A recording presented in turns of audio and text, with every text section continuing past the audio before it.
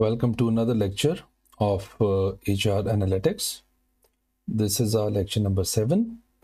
In this lecture, we will be talking about the training need assessment and how do you do it in, for example, an Excel, and what is the process behind it.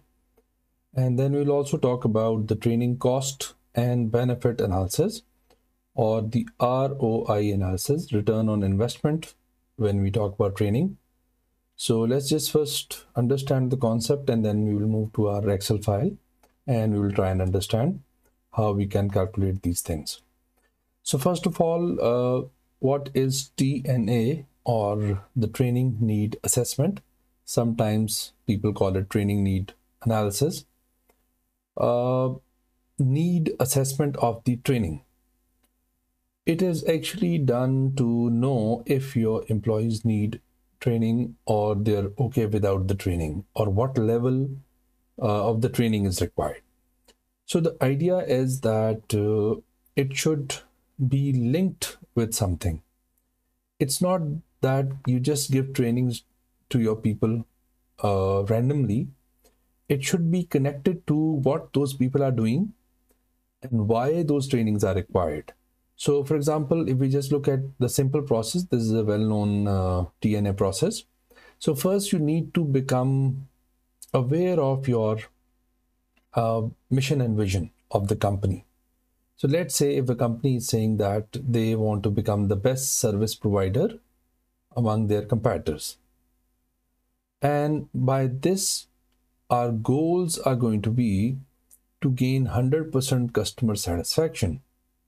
So your vision drives your goals, and then in order to get this 100% customer satisfaction, what you need to do is you need to entertain your customer queries face to face, for which you will require good communication skills to talk to your customers.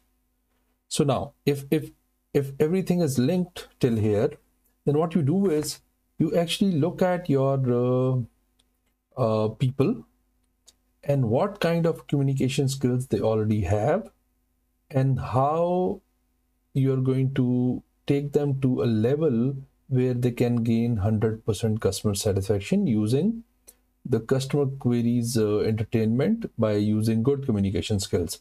So let's suppose the required skills of communication are 10 out of 10.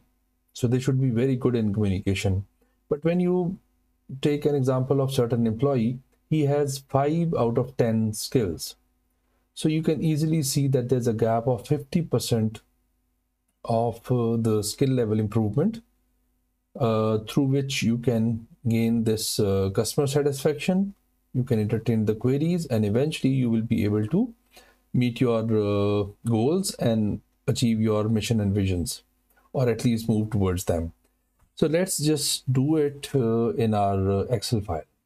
Now you can see here that let's suppose we have these employees. These are just random names of the employees. These are their positions. And this is the skill level that they already have. And out of 10, we are talking out of 10. So 4 out of 10, 9 out of 10, 8 out of 10 is the level of the skills that they have. So this is just a simple example in our Excel file. If you have the data, you can very easily see if there's a need of the training in a particular employee. So these are the names of the employees. These are their positions. And we are actually interested in this data. First of all, what is this data? This data is showing us the current level of the skill of an employee. So let's just say that this person, Liam, has 9 out of 10 level of skill currently.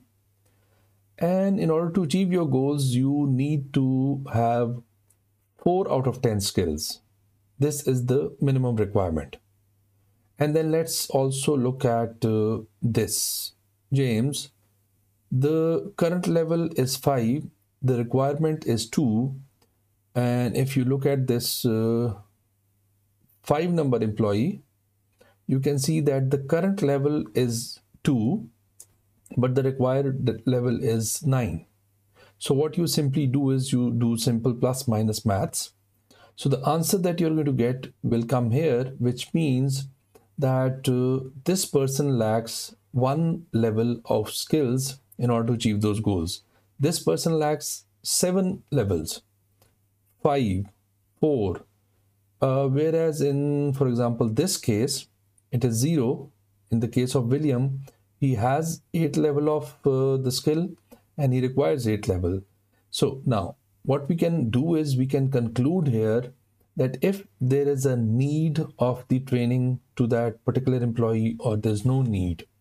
So in simple words, if there's a gap of the level of training or the level of skill that is required, then obviously you need to give this person, and all the people who have got minus numbers, they require trainings.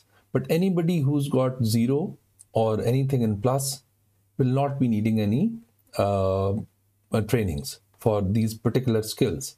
So this is how you can easily calculate if your people, they require training or not. Now let's just look at another concept, which is the issue in justifying the training cost. So first of all, just do a little bit of brainstorming.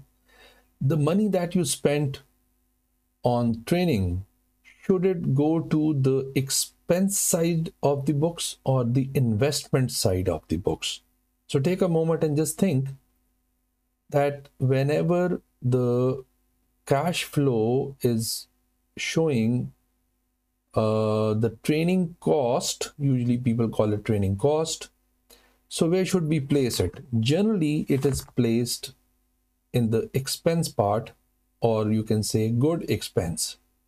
But the problem is that if it's an expense, it should be reduced, because the basic idea of the business is that they need to make money, and especially in the time of recessions and in times of financial crunch, people try and decrease their expenses. So sometimes you also decrease the training expense.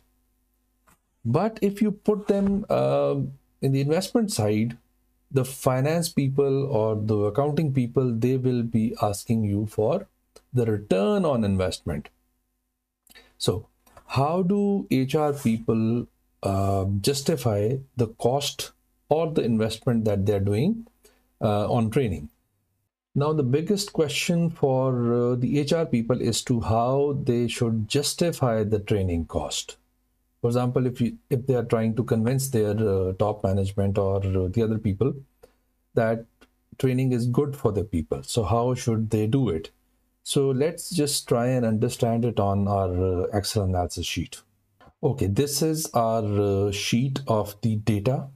But the idea is that first we need to understand a few things, few important data points, because otherwise we will not have an idea that how we can justify the cost. So this is simply the employee ID, the serial number. This is important, which means that the cost of the training is $3,000 or 3,000 rupees or whatever. So 3,000. Now the HR is trying to spend 3,000 for this one person. Another data to understand is that the person is taking $20,000 or 20,000 rupees as a salary, which means it is on a monthly basis. Now the other important data points to understand are, first of all, this one.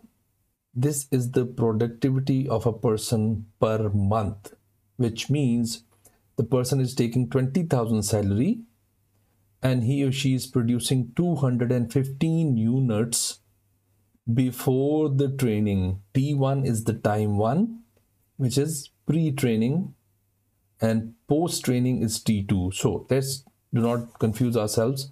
20,000 rupees is the amount of money that person is taking, that employee, and 215 products the person is making. So if you simply divide this 20,000 with 215, you will get the cost per unit or the labor rate per unit before you give the training to that person. So that is 93.02 rupees or dollars per unit.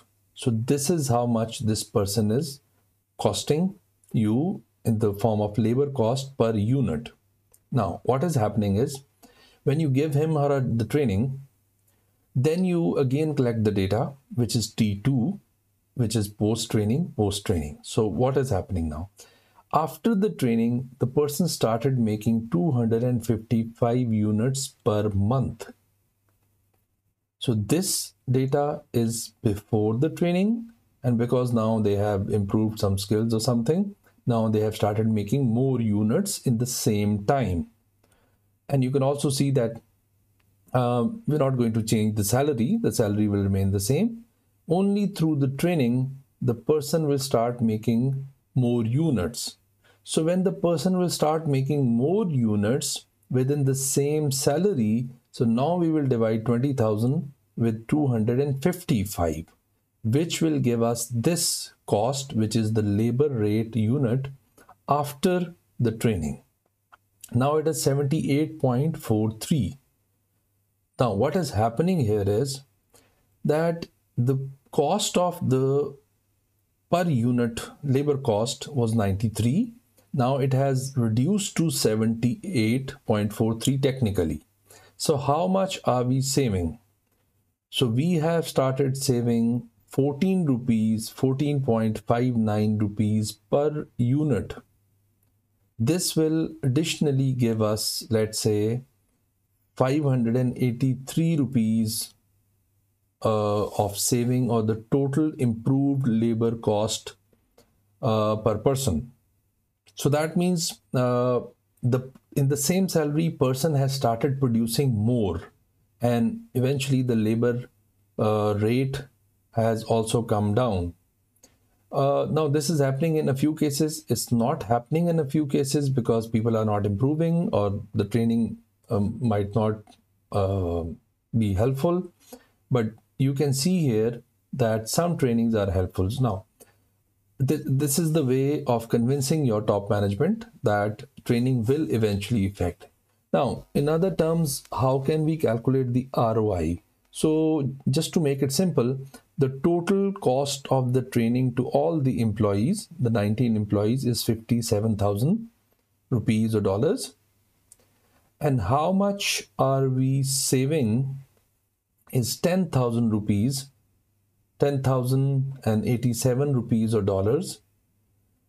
How do we calculate the ROI? So what you will say is that you're going to divide this value, which is the total cost, with the total benefit that you're getting, or the improved labor cost that you're getting. So in about 5.65 months, because all these values are on monthly basis, in 5.65, or let's say 6 months time, you will be getting this much money back in the form of ROI. And then after that, it's going to be all profit. So this is how then you actually technically justify your top management or the finance people that training might be good for your employees and for the overall health of your organization. So this is how you can calculate training, but you need to have the data from your previous trainings, and also you need to collect data at T1, which is the time 1, and T2 for the improved labor cost or improved labor rate, or how much units people were making. You can also link it to like customer satisfaction, that at T1 customer satisfaction was, let's say, 80%, and after you gave the training of communication, now it is, let's say, 90%. So there's a significant growth in the customer satisfaction rate, which will eventually give you room to retain those customers and make more profits. So this is all about from this lecture. I'll see you in the next lecture. Thank you.